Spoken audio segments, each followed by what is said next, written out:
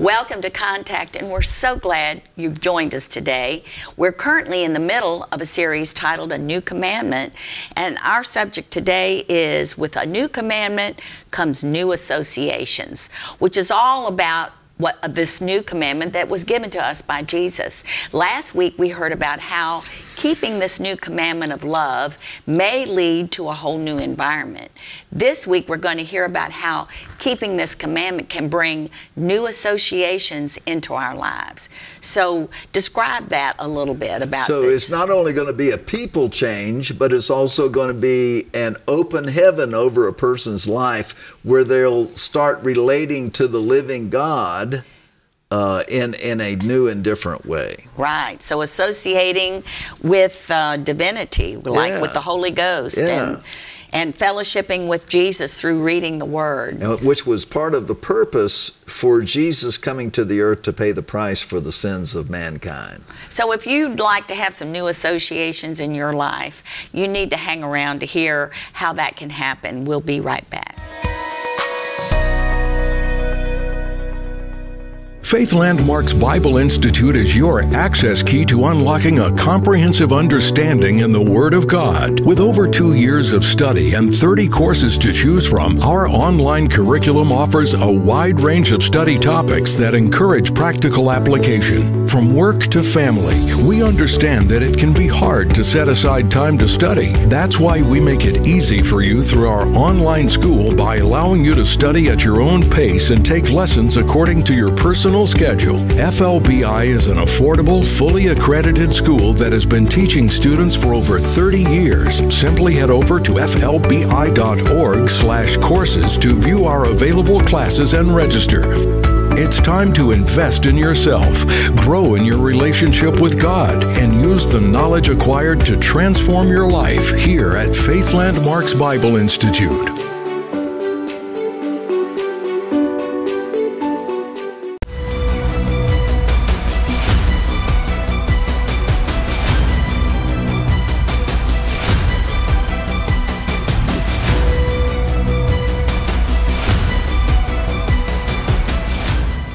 With on-time messages, exciting events, an active children's ministry and youth group, Bible school, and much more, there will always be something for you and your family. Come worship, receive, and fellowship with us every Sunday morning at 8:30 and 10:30 a.m., Sunday evenings at 7 p.m., and Wednesdays at 7:30 p.m. Want to find out more about us? Visit our website at faithlandmarks.org. We look forward to seeing you here at Faith Landmarks Ministries.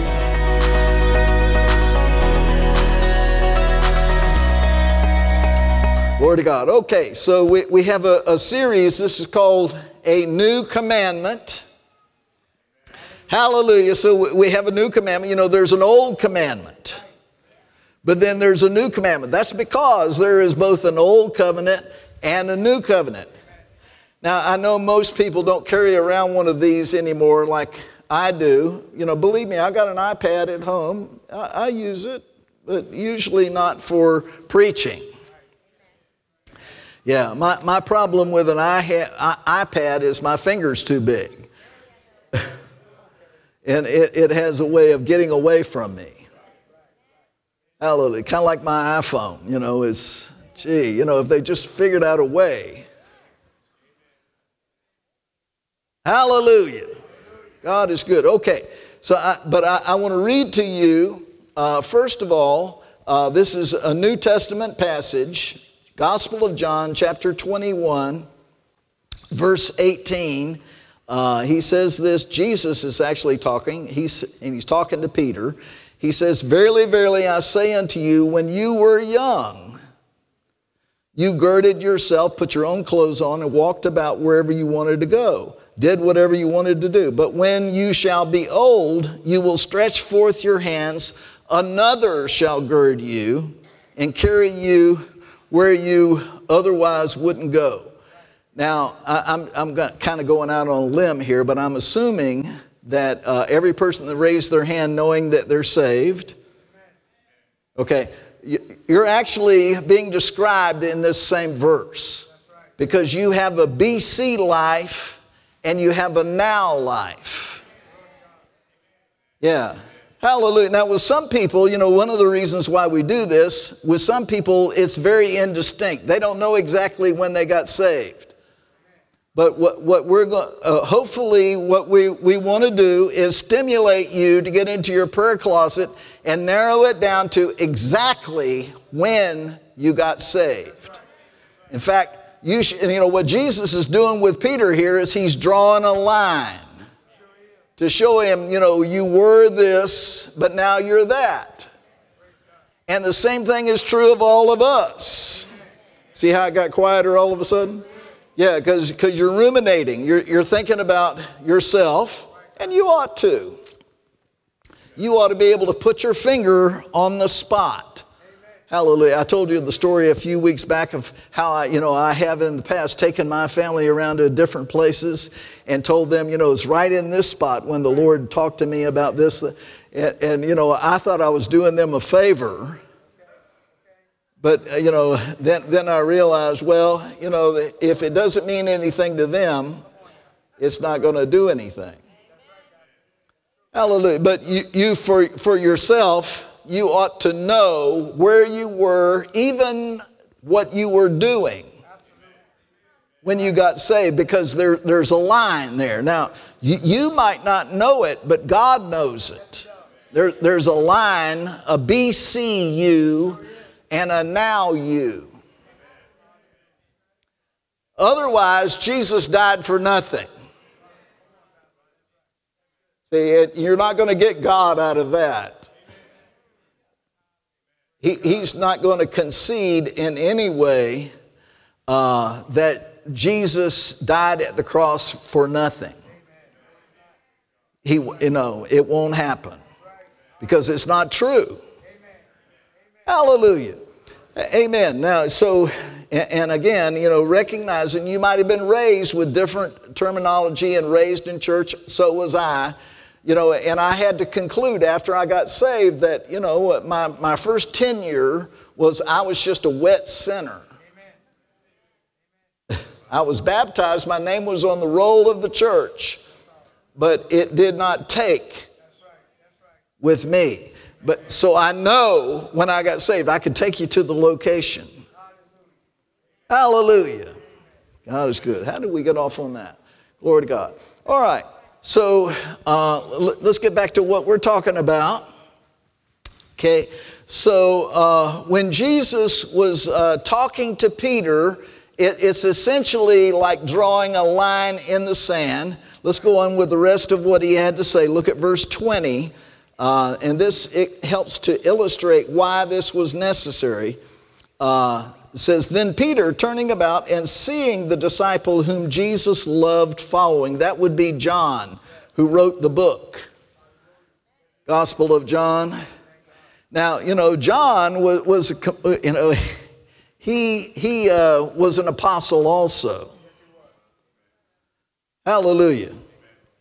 So, but Peter, you know, at this juncture, you got to remember things change people, and people change. So, Peter, turning about, saw the disciple whom Jesus loved following, that would be John, which also leaned on his breast at supper. That's back over in the accounts of Jesus with his disciples the night before he was crucified. And then he said, this same disciple said, Lord, which is he that betrays you? You know, that would have been Judas, but John was the one who was questioning Jesus at the table. All right, then verse 21, Peter, seeing him, saith unto Jesus, Lord, and what shall this man do? Now, that sounds like a little bit of a rivalry thing brewing. You know, you got to remember, Peter was a salty character. He was a fisherman.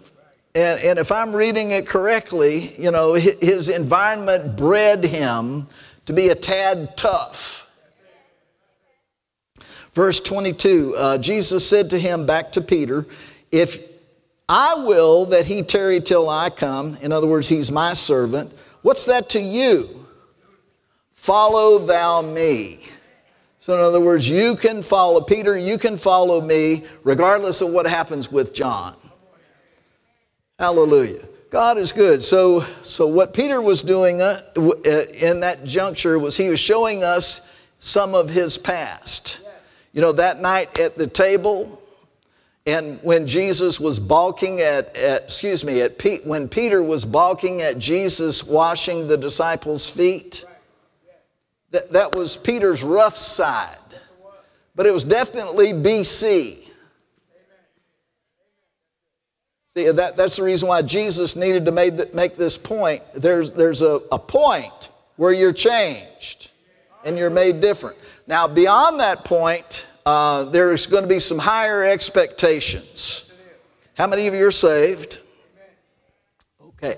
Now, so the new commandment is now that you're saved, you're washed in the blood of the Lamb, you're made a new creature in Christ Jesus, you've been given a new nature, you're born of God, and God is love, which is another way of saying you're born of love.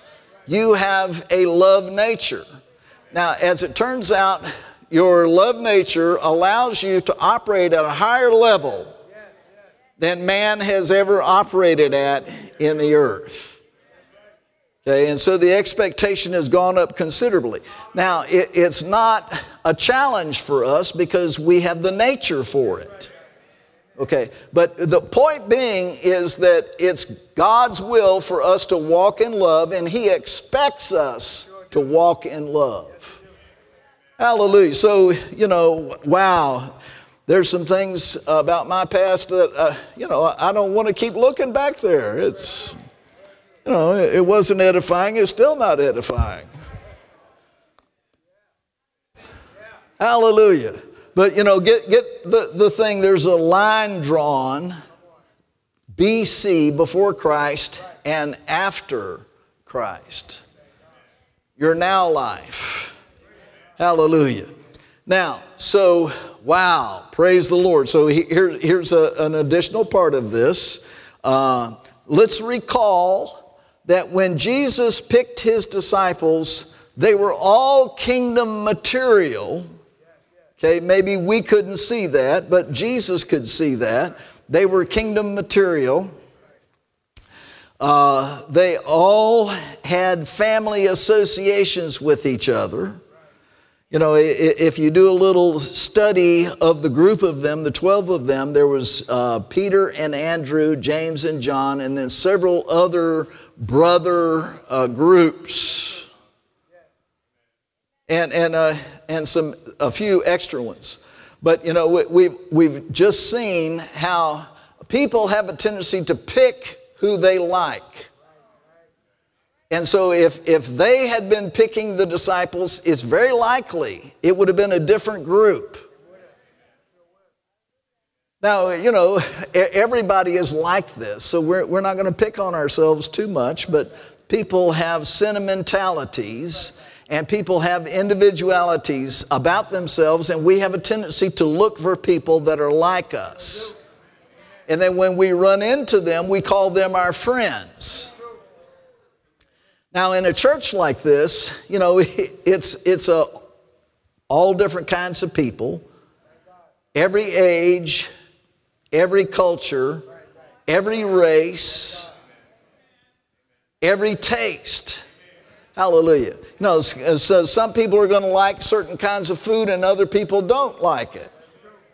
Okay? And so what the tendency is this saying, it's an old saying, but birds of a feather flock together. So people have a tendency to gravitate towards people that they're comfortable with. And then thinking somehow that's love. It's not. It's just a natural affinity. Okay, praise the Lord. I want to show you a few of these. So if you would please go with me back over to John chapter 13. Hallelujah.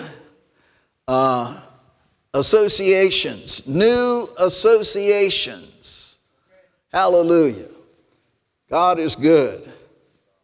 You might have had a tendency, in your previous life, before Christ, you might have had a tendency to sort of group yourself with the wrong group.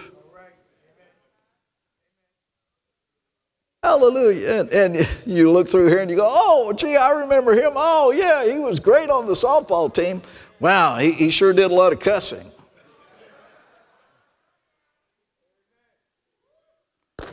Are you out there?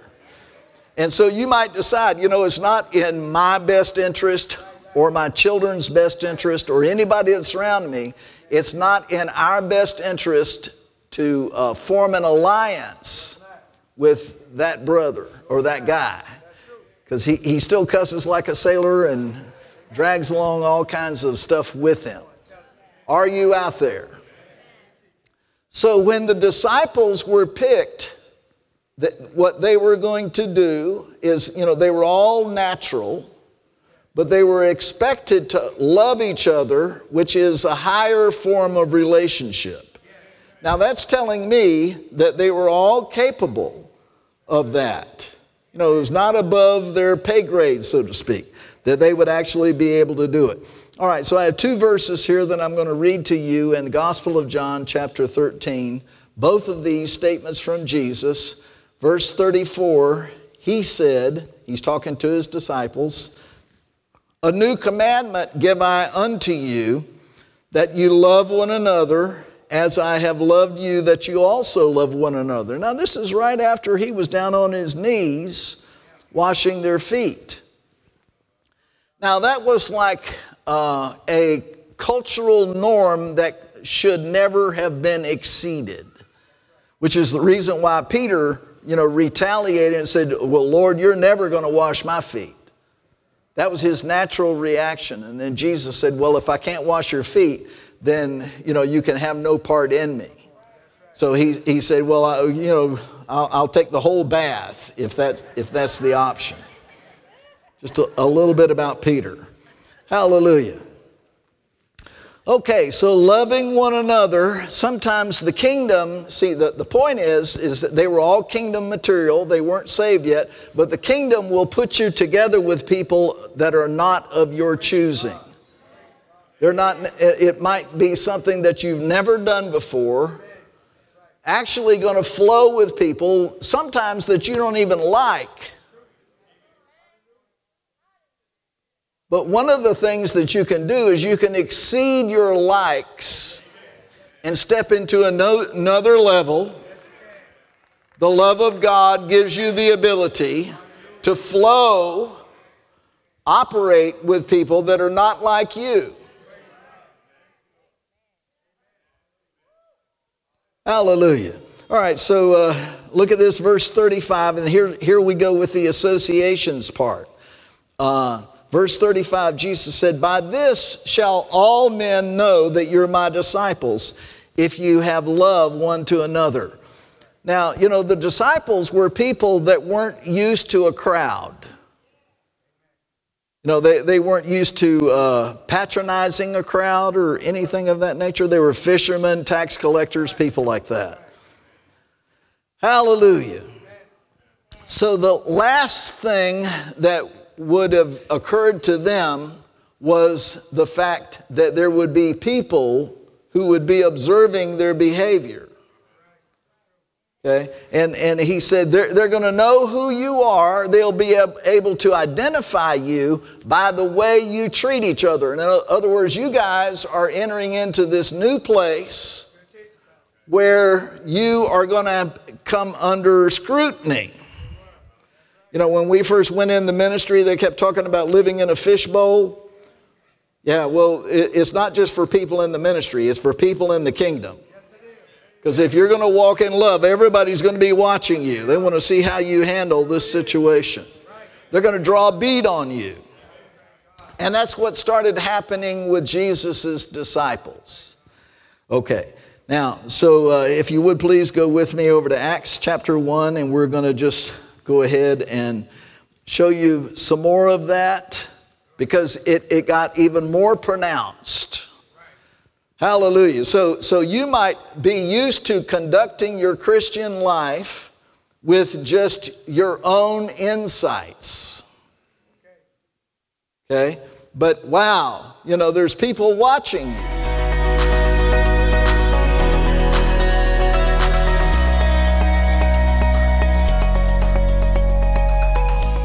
Welcome back. Really glad that you've joined us today on Contact. We're talking about a new commandment and the fact that the new commandment opens up new associations for us. Okay, so, what happened with the disciples is they were hanging out with one group of people, but then they got saved and Jesus called them, actually he called them into the ministry, and their associations started changing. But then, God's intention for man is that with man's sins washed away, that man would have an open heaven, access to the throne of grace where he could start to hang around with Almighty God.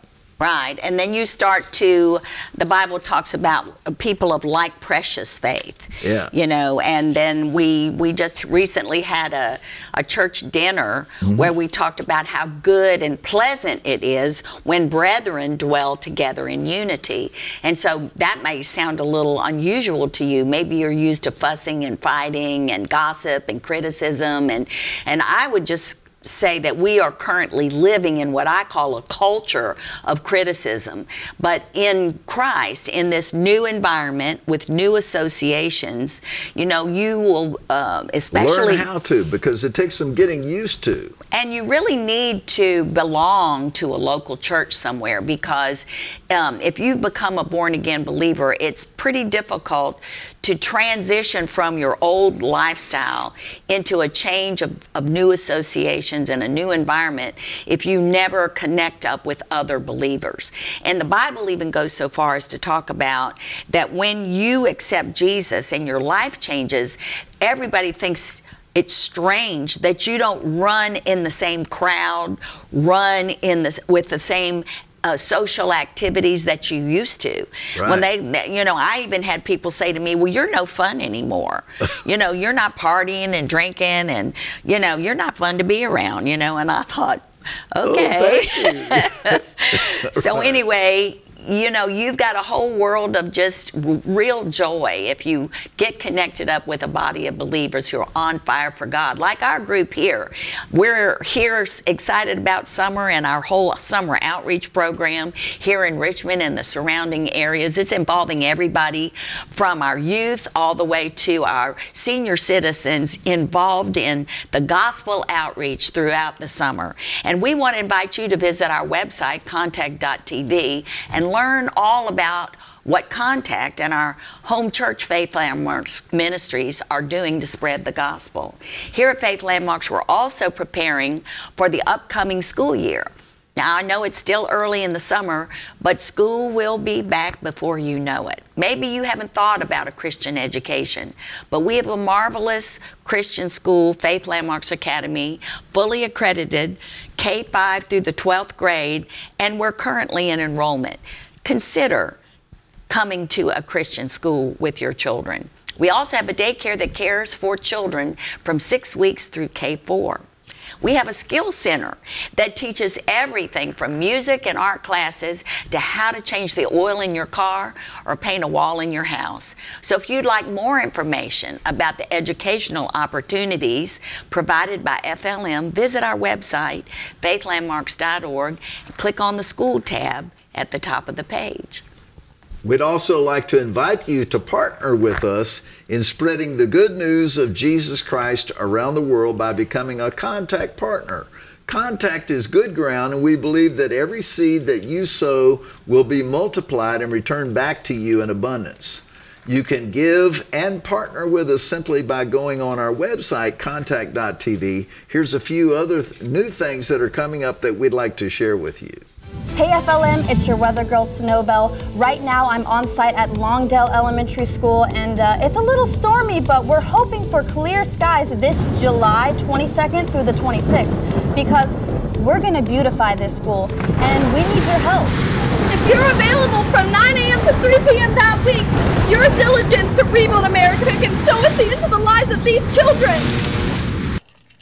And if anyone is available to beautify me, it's just...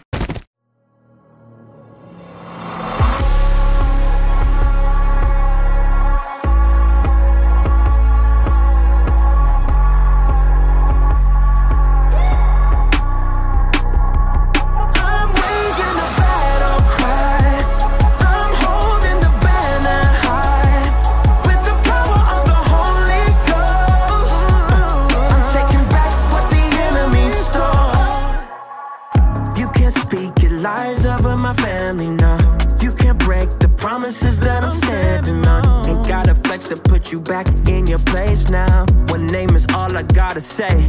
Jesus. I'm calling the angels down. I'm storming the gates of hell. Tell the devil he don't own my soul. I'm taking back what the enemy stole.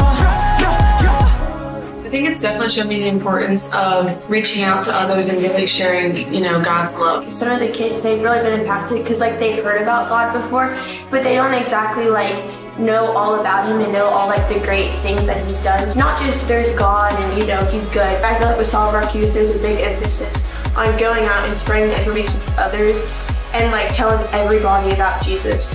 I'm calling the angels down. Taking my peace back. Taking my joy back. Now you can have taking back what the enemy stole. Yeah, I'll take my peace back.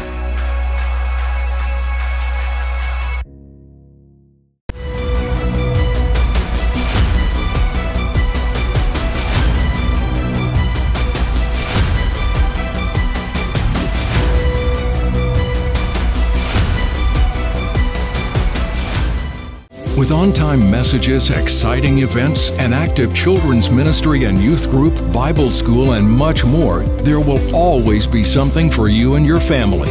Come worship, receive, and fellowship with us every Sunday morning at 8:30 and 10:30 a.m., Sunday evenings at 7 p.m., and Wednesdays at 7:30 p.m. Want to find out more about us? Visit our website at faithlandmarks.org. We look forward to seeing you here at Faith Landmarks Ministries.